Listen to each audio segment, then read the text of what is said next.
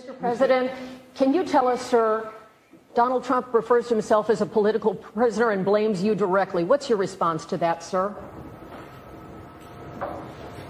Do you think the conviction will have an impact on the campaign?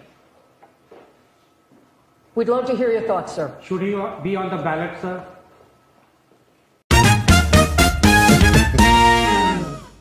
Well, there you go. What's going on, party people? What is going on?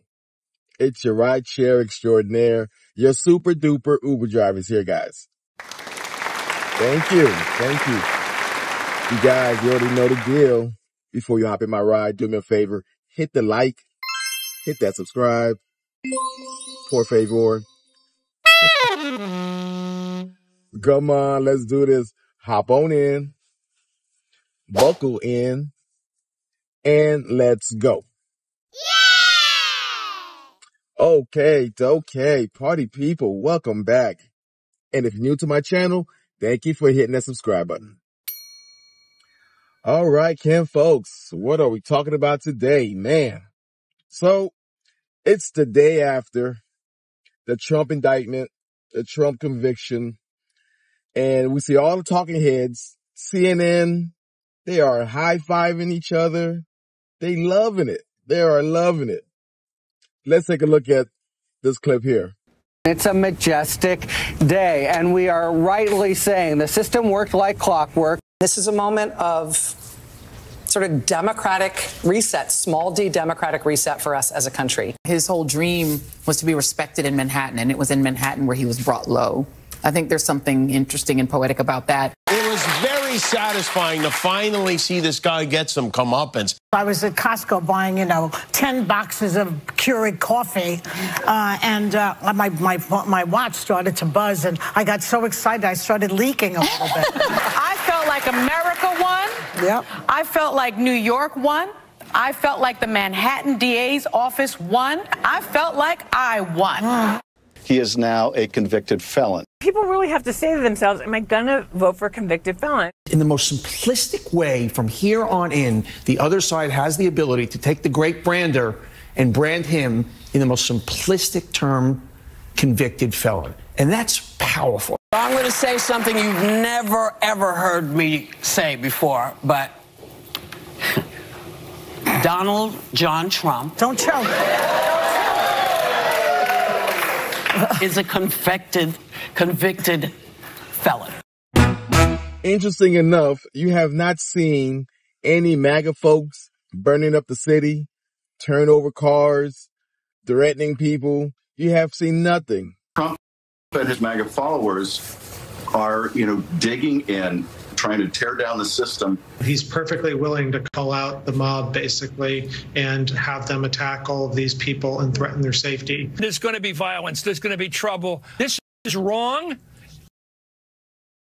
There's going to be some problems here, maybe some violence. And this president, former president, should not have done what he did. I don't think he has a problem with the concept of violence. Right? We have seen nothing. But remember when George Floyd, that trial happened, and then we have a Senator Maxine Waters, comes out with her old ass and says this. What happens? What should protesters do? Well, we got to stay on the street, and we've got to get more active. We've got to get more confrontational. We've got to make sure that they know that we mean business.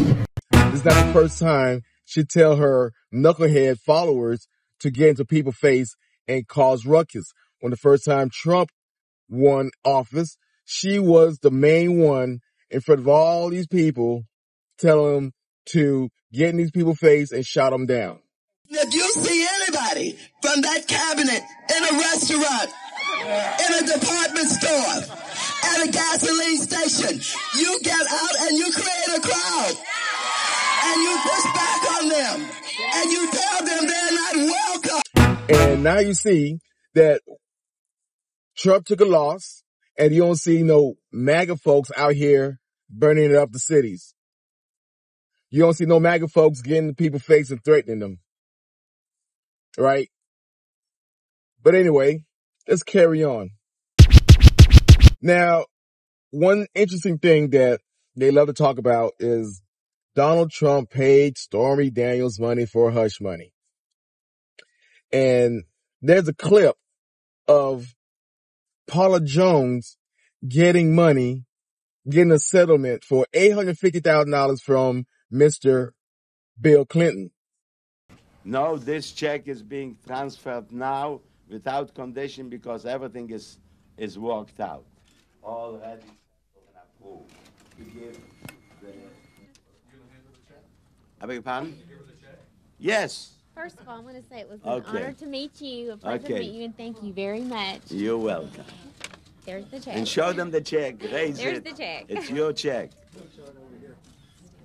Paula's not going to be saying anything. Her attorneys are here today. So Yeah. Remember that? Some of y'all don't remember that. Some of y'all don't even know who Paula Jones is. But yeah, that president hush money payment for a person he allegedly raped.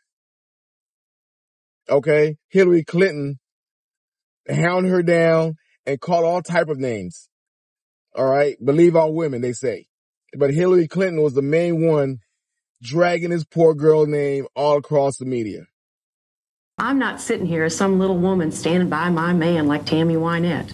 I'm sitting here because I love him and I respect him and I honor what he's been through and what we've been through together. And you know, if that's not enough for people, then heck, don't vote for him. There's going to be a reckoning. There's going to be a backlash. And you Democrats, let me give you a clip of Donald Trump, what he says about revenge. You love getting even. Oh, absolutely. You don't believe in the eye for the eye. You do. No. I know you well enough. I think you do. But anyway, but tell me, I mean, you're going to get even with some people. Yeah, I know. If given the opportunity, I will get even with some people that were disloyal to me. I mean, I had a group of people that were disloyal. But how do you define disloyalty? They didn't come to my aid. Well, what did they do? They turned their back on you? No, but they didn't do small things that would have helped. Yeah, he's not turning the other cheek, and then we don't expect him to either.